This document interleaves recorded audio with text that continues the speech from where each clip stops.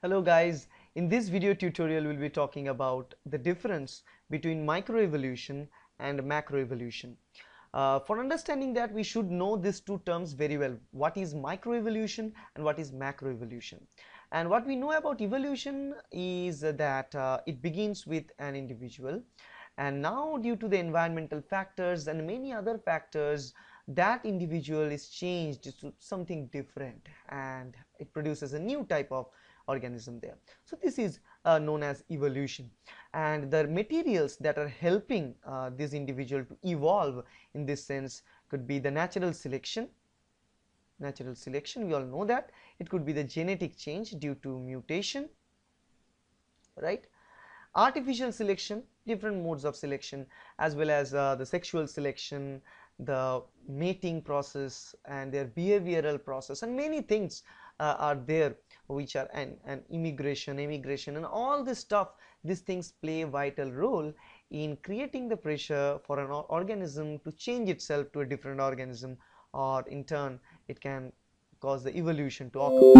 But the thing here, what we talk about is micro and macro. These are the two terms we want to talk about.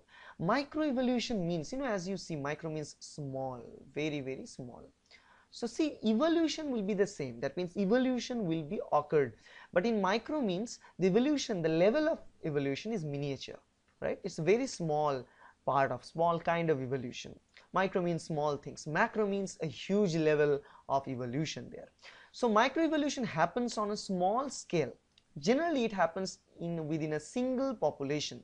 So within a single population, if you take a single population, populations means it's a community of, not actually community, you can say it's a combination of many organisms of same species, they'll call as a population. So small change occur in that population, maybe due to a small mutation, or maybe due to deletion of an allele due to several different reasons, sexual mating, or due to the immigration, or any different factors could be there.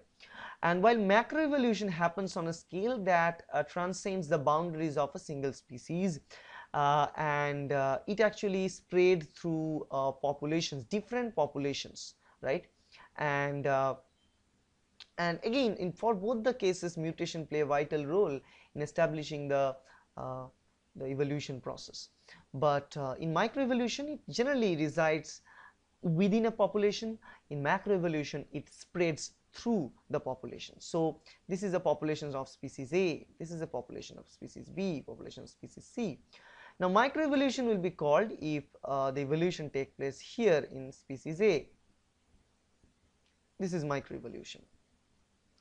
Now if the evolution took place between population A as well as B as well as C together due to certain change, we call it a macroevolution. Okay. For example, the macroevolution, see, from a dinosaur, different varieties of dinosaurs are originated, and they have different species, so they belong to different population, obviously, right? So that's in a sense is the micro and macroevolution. So now let's see the actual difference here in this aspect. See here, from the micro level evolution, microevolution example could be given for, say, the different species of dog. So you see, one dog is there, the ancestral species of dog that we took, and then what we did, we changed that dog. We say we want that dog to be of different kind. Some dog have better hair throughout its body, some dog had the good furry tail. So we select certain features from different dog species and we breed them together to create different characteristics of dogs. And actually they all originated from a wolf species. And now if we look at here, some of them become wolf also, jackal also. So see, from a single ancestral species, wolf is originated. Different varieties of dog, whatever varieties of pet dog you see nowadays, originated from one wolf species. So you can see that this evolution is residing under one population of dog and wolf.